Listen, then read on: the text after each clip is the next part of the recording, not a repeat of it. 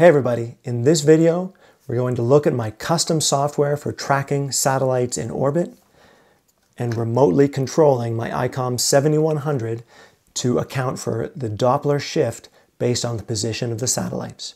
Coming up.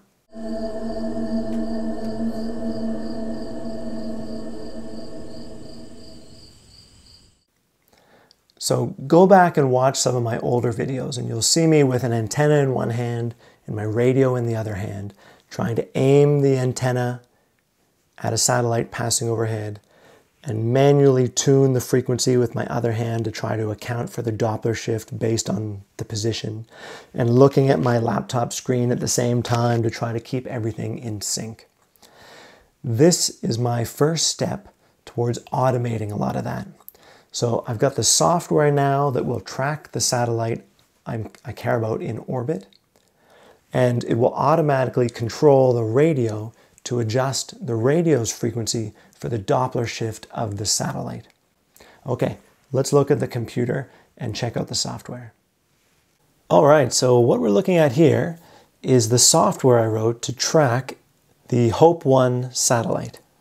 So this is the same satellite you saw in my other videos, where I actually receive the signal from the satellite as it passes my location. So I wrote this software initially to track that same satellite, the HOPE-1 satellite. And I'll give you a bit of a view of what you're looking at here. So this is a web page talking back to a web service that I wrote. My front end is pretty rough now just to show the concept, but what you can see in the upper right, this is the real-time data about the satellite's current position. You can see everything is relative to us. The altitude and azimuth from this observer location, that's me here in Nova Scotia. The distance away and the relative speed of the satellite to us. So how quickly it's approaching, if this is a positive number, or accelerating away if it's a negative number. I'm also showing, you can see here, the satellite frequency. So this top number is the frequency that the satellite is transmitting at. The RX frequency is the frequency that that signal appears to me, the observer. And that's due to the Doppler effect, the Doppler shift of the signal based on the speed of the satellite. You can see right now the satellite is coming towards me. So the receive frequency that I observe is higher than what the satellite sends. The transmit frequency is for the other direction. If I were to send a signal, the satellite would see that signal at a higher frequency because it's accelerating towards me. So in order to hit this satellite frequency, I need to send my signal at a little bit lower frequency. So as you can see, all these numbers are being computed on the fly down to the hertz. These blocks in blue down below, these are the satellite pass predictions. So each block is one pass of the satellite by my current observer location, where the peak elevation or any part of the satellite's elevation crosses zero, so it's just above the horizon. This first one here coming up is at 57 degrees, so it'll be coming fairly close to me. 13 degrees, and this one down here, you can see the peak elevation is zero. That means it's just kissing the horizon. So I really wouldn't be able to receive that where I am. Generally, the pass has to be at a much higher elevation to get a good signal, but I just included it there so we can see all of that data. So what you're looking at on the map, this is the NASA Whirlwind, Web Whirlwind project, which is very much like Google Earth. It gives you zoom and scroll capability to explore the map. I'm charting on this map. You can see this arc here. This is that first satellite pass. The red pin is me, the observer. And the yellow pin is the current location of the satellite. So you can see if I zoom out a little bit and rotate this, you can see I'm here on the ground, the satellite's up here, and it's slowly approaching the start of my pass. So you'll see right now my altitude is negative, but it's slowly approaching the start of this path. And while it's on this path or pass, it's above the horizon for me, the observer.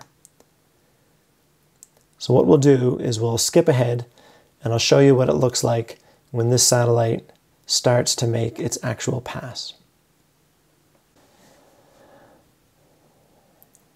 All right, so we're getting close to the start of the pass here. If I zoom in a little bit,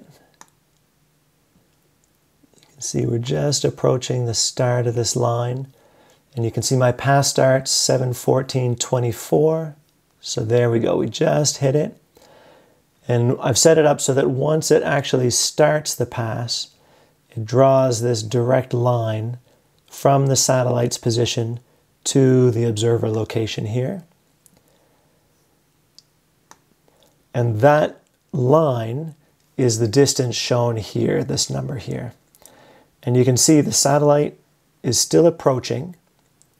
This is a positive speed, but the actual absolute value is starting to decrease. So what you'll see is here it's approaching quite quickly, but as it gets closer to me, passing over here at maximum altitude, the speed is actually going to continue to slow until it's right at zero. And then just as it crosses that peak elevation, it's going to start accelerating away, and you'll see the speed drop to negative. You can also see on the screen now the ICOM 7100. So this is connected by USB to my computer, and this receive frequency is being automatically sent to the radio over that USB radio control interface, so that my radio is tracking the Doppler adjusted frequency of the satellite in real time as it passes. Okay, I've zoomed in on my location here in Nova Scotia. We're going to see the satellite as it goes through the closest point on its pass. If you're enjoying this stuff, click the subscribe button down below, hit that bell so you get notified of new videos. It really helps me, helps the channel grow, helps me make great content like this. You can see the satellite, again, following its path, is getting a lot closer to my observer location here. A few things are going to happen all at once. The altitude is approaching the peak elevation that my past prediction shows down here. My distance is approaching its minimum. The relative speed, you can see dropping rapidly, is going to approach zero, right at the point when the velocity is orthogonal to the signal coming this way. The receive frequency, which is adjusting my radio automatically, is starting to approach the actual satellite frequency. Again, once the relative speed is zero, it's going to be the same receive frequency as satellite frequency. So you'll see the speed, it'll rapidly approach zero and then drop into negative numbers as it starts moving away. So here we go. The distance, once it approaches, we'll know is the minimum distance for this altitude. Okay, so here we go. You can see the relative speed dropping quite quickly. This line is just about orthogonal to my observer position.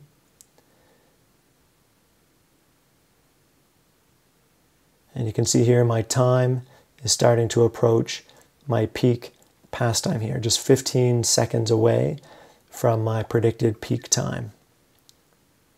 So here's the relative speed dropping down to zero, the frequency coming into the exact target frequency, and then it'll all switch and start going the other way.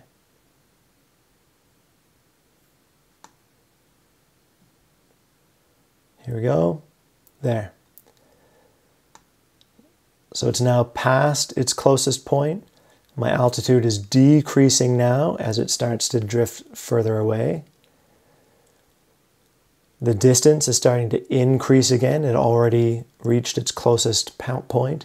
My relative speed is now negative, indicating that it's accelerating away or traveling away from me. And you'll see the receive frequency is now lower than the satellite's frequency. So I hope you're having as much fun with this as I am. If you are, subscribe down below. I'm doing lots of videos in this series. Like I said, all steps towards actually being able to receive real signals from Starlink satellites. So subscribe below, follow my latest videos. Thanks for tuning in today. See you next time.